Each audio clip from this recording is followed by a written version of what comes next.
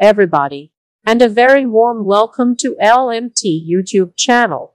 Meghan Markle and Prince Harry gushed about their new life in Los Angeles as they shared candid footage of son Archie playing on a beach and showed off the hens they rescued from a factory farm during their interview with Oprah Winfrey. Meghan told the talk show host how their move to California was greater than any fairy tale you've ever read, after she had been left feeling suicidal while living as a senior royal in the UK. She claimed she and Harry want to live authentically and get back down to basics, as they offered a rare glimpse into life in their $14.5 million mansion by showing Oprah around Archie's chicken coop. The couple's son, who turns 2 in May, made a cameo appearance at the end of the tell-all interview as they told the chat show host he loves their Los Angeles lifestyle and is always chatting, with his latest words being hydrate and drive safe. This came as the couple, who announced in the show they are expecting a girl in the summer, accused the royal family of raising concerns about how dark Archie's skin would be before he was born, and said the boy was denied 24/7 security and the title of being a prince by Buckingham Palace. Another report. Meghan Markle and Prince Harry today revealed their second child is a girl and is due to be born this summer during their Oprah Winfrey interview. The Duke and Duchess of Sussex, who now live in Montecito, California, said they are preparing to welcome a sister for their son Archie later this year. Harry joined his wife for the second half of the interview on CBS with Oprah and excitedly told the chat show host, "It's a girl." He said his first thought was amazing when he learned they were having a girl, adding, "Just grateful. To have any child, any one or any two, would have been amazing. But to have a boy, and then a girl, I mean, what more can you ask for? Now we've got our family, we got the 4 of us, and our 2 dogs." Asked if they were done with 2 children, Harry said done and Meghan said, "2 is it." She also confirmed the baby is due in the summertime. The couple announced, on Valentine's Day last month, that they are expecting a second child, saying they were overjoyed at their pregnancy. If born in the US, the baby will be entitled to US citizenship as an automatic right. To celebrate the news last month, the couple released a black and white photograph which showed them beaming with delight. Meghan lay with her head in her husband's lap, her hand resting on her visible baby bump. Barefoot Harry cradled her head in his hand as the couple relaxed together under a tree on a sprawling sunlit lawn. The picture was shot by photographer Maghan Harriman, a friend of the Duke and Duchess. It was believed to have been taken in Montecito, California, where the pair now live after deciding to leave Britain and step down from their roles in the royal family. A spokesman for the couple said at the time, "We can confirm that Archie is going to be a big brother." The Duke and Duchess of Sussex are overjoyed to be expecting their second child. The announcement comes after Meghan suffered a heartbreaking miscarriage last year. Harry is expected to return to the UK this summer to see his family for the first time since Megxit. According to sources, Meghan was already said to be unlikely to join him for personal and practical reasons. Mr. Harriman said last month that being asked to take the photograph felt especially poignant after the Duchess's miscarriage. He said, "To be asked to help share this absolute joy after such an unimaginable loss and heartache is a marker of true friendship. Meghan reminded me that had I not introduced her to a mutual friend, then she wouldn't have met Harry. I'm grateful for whatever small part I played." The couple announced they were expecting a second baby on Valentine's Day 2021. It came almost exactly 37 years after Princess Diana was confirmed to be pregnant with her second child, Prince Harry. Buckingham Palace made that announcement on February 13, 1984, but waited until the interview to reveal the gender of the child. They have not announced a name. Harry and Meghan chose to put out a statement themselves on Valentine's Day in keeping with their decision to move away from their traditional roles within the royal family. In what appeared to be a hastily prepared response, Buckingham Palace said that Her Majesty, the Duke of Edinburgh, the Prince of Wales and the entire family were delighted. It is understood the royal family had been told in advance of the announcement. But it was not clear how much notice they were given, and it was clear that palace staff had been left in the dark. The new Sussex baby will become 8th in line to the throne, after Prince Charles, Prince William, William's 3 children George, Charlotte and Louis, Prince Harry and Archie Mountbatten-Windsor.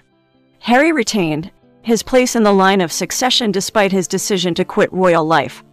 Harry, Meghan, and Archie left Britain for Canada in November 2019, meaning Archie has not seen any of his British relatives since he was 6 months old.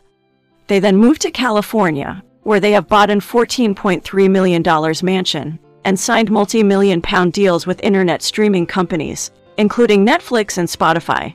Harry previously said in an interview with Vogue in August 2019 that he planned to have 2 children in context of his increasing concerns for the environment and future of the world. Harry says he is disappointed by his father. In a particularly revealing moment, Harry revealed that he will always love his father, Prince Charles, but he is disappointed by him. Harry started out by saying they had never planned to make the Netflix and Spotify deals, but the royal family literally cut me off financially in the first quarter of 2020. He said he thought his mother saw it coming. Harry said, "I'm just really relieved and happy to be sitting here talking to you with my wife by my side, because I can't begin to imagine what it must have been like for her going through this process by herself. It's been unbelievably tough for the 2 of us, but at least we have each other."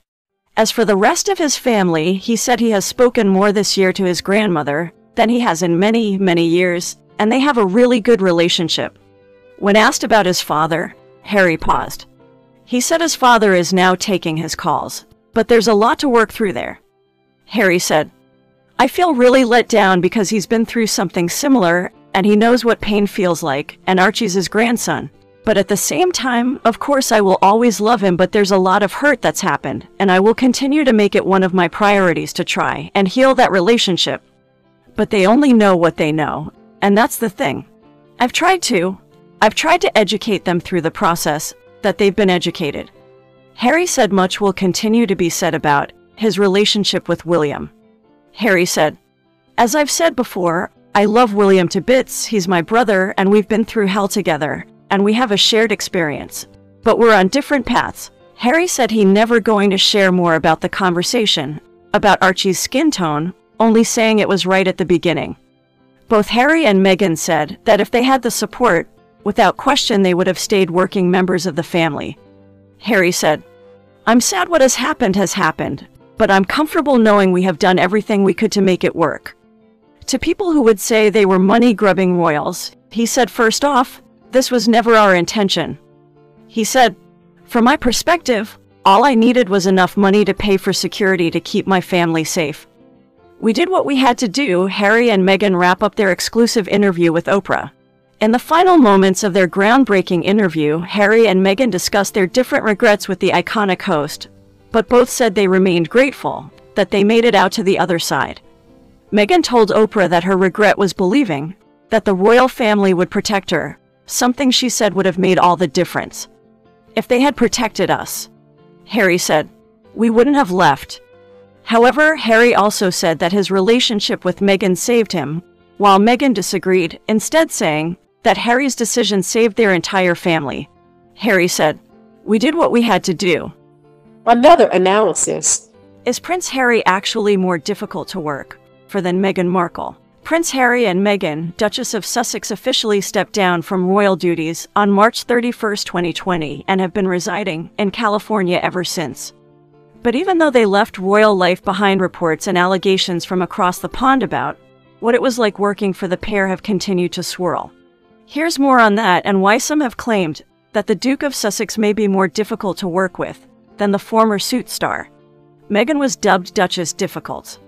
You may have seen tabloid stories dubbing Meghan Duchess Difficult.